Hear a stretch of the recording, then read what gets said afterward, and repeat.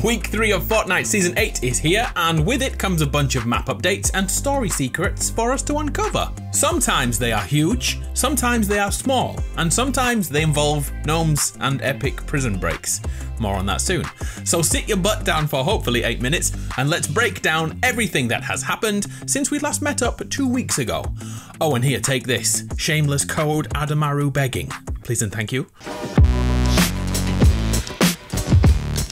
We have to start at Steamy Stacks. For years this building stood stoically until today. Steamy Stacks has now lost its power supply. Kevolution is over. I have a question right away. Is this our Kevin from Chapter 1? Is this the rolling cube of death we spent time with all the way back in 2018? Steamy Stacks is now a shell of its former self. The vat of Kevin juices has been destroyed, and this cube isn't stopping for anyone. But soon it will face the golden cube waiting outside. I've sat here all week and watched this thing with other losers from my Discord. The golden cube 2 weeks ago was outside Holly Hedges, and in that time frame it has made its journey all the way around the map to here. First moving up to Sweaty Sands before awakening the purple cube there. This action though led to the purple cube at that crash site having babies. So to quote the movie Up, Kevin's a girl? Thanks to FN Assist for this replay file, by the way. You should go follow him on Twitter. After the awakening was over, the golden cube continued to the next Kevin up at Pleasant Park. What is extremely important to note now is the movement of Kevin and the kids. As they roll around, the ground beneath them becomes corrupted, making a path that will likely end at the center point of the island, the place the Storm King was summoned 2 years ago. And sure enough, the golden cube got to the next Kevin, and it happened again. More babies! Right now the golden cube has reached Steamy, and it's only a matter of minutes until the process is repeated. But this time, it's our Kevin, the Chapter 1 Kevin, the cooler Kevin. Let's check back in 2 weeks to find out what hellish demon the cubes will summon. The Storm King tried and failed, so who's next? Okay, let's move on to some dumb stuff. Small sub-stories in Fortnite that may not impact the overall narrative, but they add a little bit of life to the island we all need. Last time we met, I told you to keep an eye on the gnomes outside Lazy Lake, and the likelihood they were planning a prison break at the sheriff's office. Well, today that became a reality. Using the back wall, the G-Gnomes are now reunited and can escape back into the wild.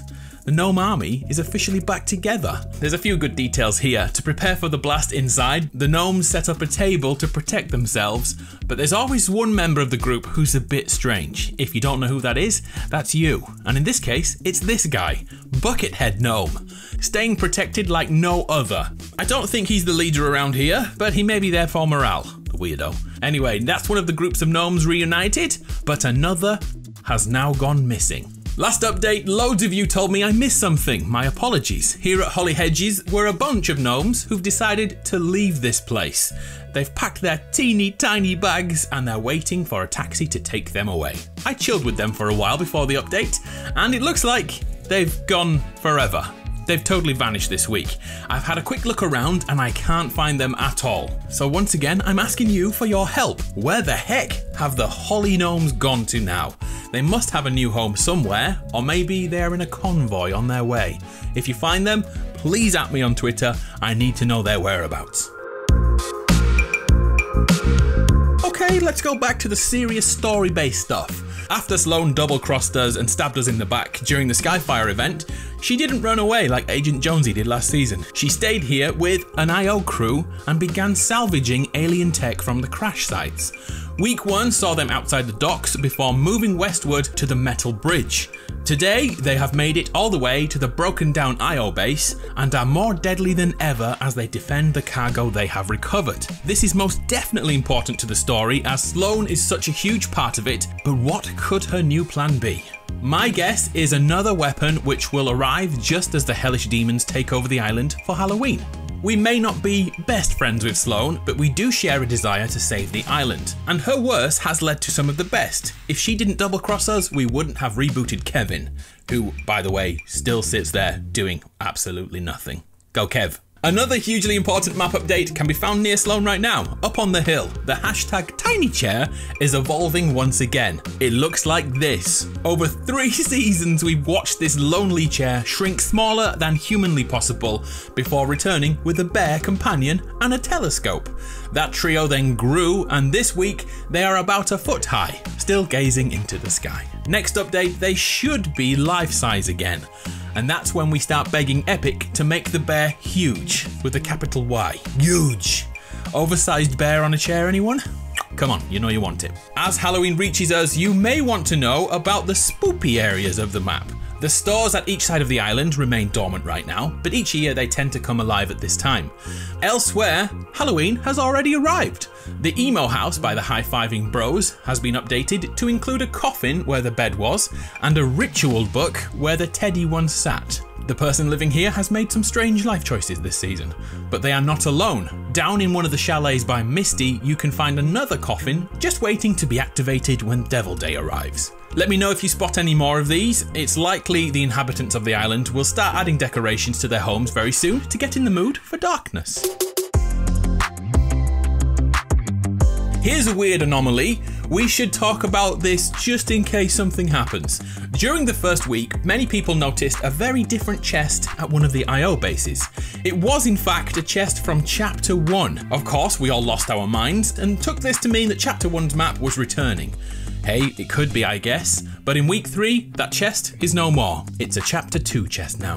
Here's something you may not have noticed during week 2. A piece of the road at the old swamp was replaced with a Chapter 1 road. Only a single corner was evident, and once again this week, the Chapter 1 asset was reverted to the Chapter 2 island instead. What could this mean? Could this be a genuine mistake from a dev, or could this be confirmation that they are working on a retro Chapter 1 version of the map, with old lighting and the old art style? Is it time to get hyped, or is this just wishful thinking? Oh, by the way, the hole in the map is now fixed. Boo! But there's a new one down at Camp Cod. Yay! How long until Epic patch this? Maybe an hour? I'll give it an hour. A tiny map update I wanted to reference this week happens up where one of the new IO outposts landed. Look over the edge up here and you'll see the former Scarecrow and his buddies thrown over the edge.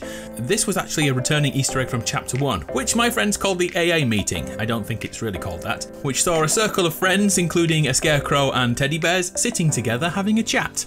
Well now, that has been toppled from the hillside, and I guarantee this teddy will want revenge. You mark my words. Just as I was finishing this video, this spot here was noticed, a new ritual site on the hill over the farm. It has 3 flaming pots in a perfect triangle formation.